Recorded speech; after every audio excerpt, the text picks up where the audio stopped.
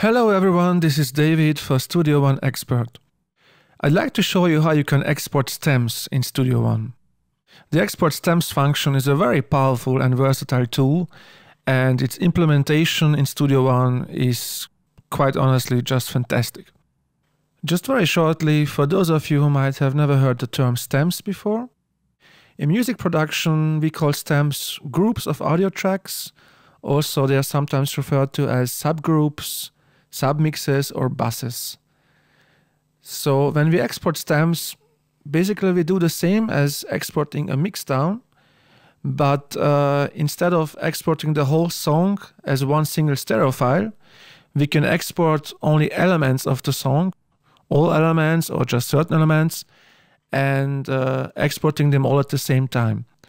You could also think about exporting stems as basically soloing one or several tracks, doing a mixdown, then soloing another track or other tracks, again doing a mixdown, and so on and so on. But with the export stems function, we can do all of these in one go. Okay, so let's have a closer look. You can find the export stems functions under the song menu, just below export mixdown. Let's have a look at the left side of the window first. You have a list of all your audio tracks or instrument tracks which are included in your song.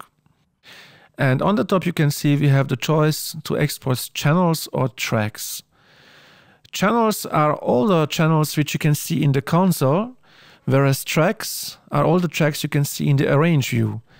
This of course also means that you have no buses and no FX channels visible under tracks because they are also not visible in the arrange view.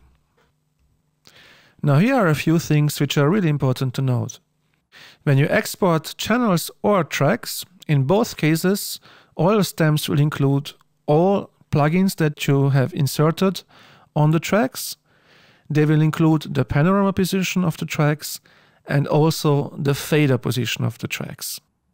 When you choose to export tracks, then in addition also all the sound effects that you have on the individual tracks will get rendered into the stems. And finally, it's important to note that any effects that you might have on the master bus will be not rendered into the stems. So anything you have on the main out will be just bypassed during the stem export. Okay, so let's see this whole thing in action now. I will close this window for a second and open the console. And here you can see all my top level buses for this song. So basically when I do a mix, in the end I set up these top level buses where all of my elements in the song will be routed into. So everything that is in the song is included in one of these buses. I have buses in this case for drums, bass, acoustic guitars, electric guitars, keyboards, vocals, and all my FX channels. And now what I like to do is to make stems of exactly these buses, mostly for archiving purposes or for being able to send these stems to somebody who can do a remix of the song. Or maybe I'd like to do a remix myself at some point in the future, and then it can be enough and easier to just work with the stems. So let's call up our export stems window again. And in this case, we'd like to export channels because, as we have just learned, if you want to export buses, then you need to select channels. So that is fine. And as you can see, per default, all my tracks are selected already here, except if you have some muted tracks in your arrange, then they are not selected, and you have here in addition that they are muted, which is very cool because you get reminded that you have to unmute them if you muted them by mistake. Otherwise, everything is fine, of course. Okay, so I will first deselect all the tracks and then just select my buses which I want to export. I have named them with capital letters and colored them in red so I can find them quickly. So I want my drums, the bass, acoustic guitars, electric guitars, keyboards, vocals, and effects. Let's have a look at the right side of the window now. You can choose the location where you want your stems to go.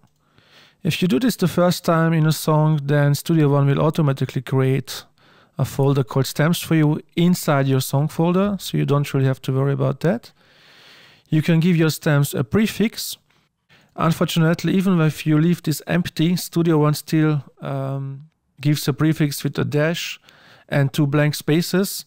So you can insert, for example, the song title. I will just call it test for now. We don't want to publish for now. As the file format, I like to choose the FLAC format, especially for archiving, because you get a smaller file size, but still lossless audio. You can choose the resolution and the sample rate. Then very important is the export range. And for a whole mix, I usually have my start and end markers correctly set up, so I can choose between song start and end marker. But you can just as well export between the loop, between several markers, and just between selected markers. And finally, you have the option to preserve mono tracks if you export the tracks. You can import the stems directly to the song into tracks. You can do real-time processing if you use external hardware. We will close this window after the export. And finally, you can set an overlap. This is especially interesting if you are exporting tracks between selected markers. We don't need this now, so we just go ahead and click OK. And Studio One will export now all my stems for me. This of course will take a while, and the speed depends on the speed of your computer, on how many tracks you have in the song, and how much processing you have on the tracks. When this is done, Studio One automatically opens the Explorer in Windows with the folder where it put the stems inside, so that you could now simply drag them all into an empty song and control if everything went well with the export, which of course I would highly recommend that you do. Now there is one final thing to do for me, and that is because we have learned that the stems do not include any effects that you had on the master bus. So even though all elements of the song are included in our stems, they will not sound exactly the same as our song here, because the processing of the master bus would be missing. So as a final step, I usually create an effects chain preset for the plugins that I had on the master bus. To do that, simply click on this small arrow here, select Store Effects Chain. You can call it, for example, after the name of the song. Optionally give it a description, hit OK. And then when you drag your stems into an empty song, simply call up this effects chain preset on the master bus, and everything will sound exactly the same as you had it in this song here. Okay, that's it for now. In the next video I will show you how you can export raw unprocessed audio tracks, so stay tuned. I've been David, thanks for watching, bye bye.